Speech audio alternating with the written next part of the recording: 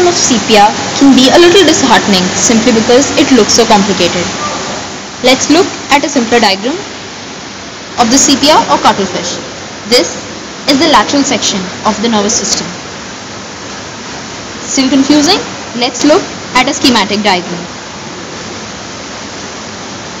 The ganglia of the sepia is basically divided with respect to its position. The ones above the buccal cavity and the ones below. Similarly, the ones above the esophagus and the ones below. Above the buccal cavity, we have the superior buccal ganglion. Below, we have the inferior buccal ganglion. Above the esophagus, we have the supraesophageal ganglion, also called the cerebral ganglion. Below, we have the subesophageal ganglion, which is then divided into the brachial ganglion, the pedal ganglion, and the visceral ganglion. Today, we hope to expose the following.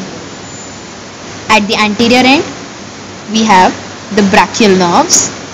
We will be able to see the cerebral ganglion, the optic ganglion, the olfactory ganglion,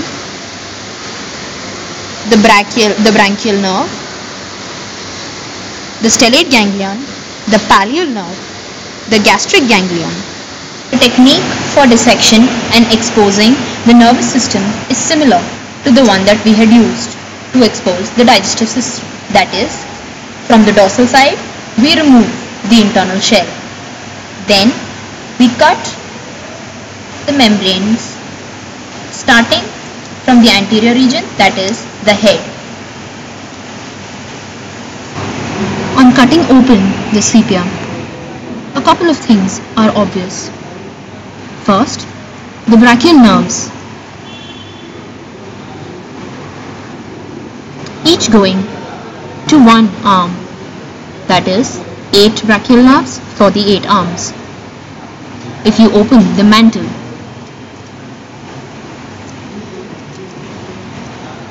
on both sides you will be able to see the stellate ganglion.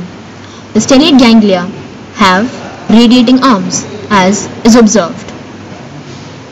When you split open the mantle, another structure that you can see is the pallial nerve, which joins the stellate ganglion and the inner mass of the mantle cavity. After observing the structures like the brachial nerves, the stellate ganglion and the pallial nerve, we have to undergo a slightly tedious process of breaking open the cartilaginous cranium.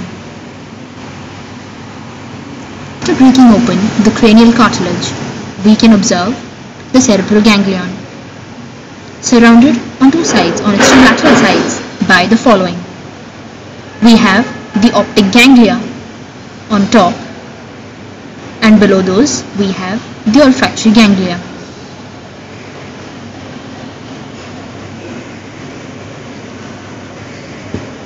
On tracing the path of the esophagus, we come across at the posterior end the gastric ganglion. We will also be able to see the branchial nerve, which runs over the renidium, seen here. And finally, we are able to see the visceral nerves. These are some of the nerves and ganglia that we see in the nervous system of sepia.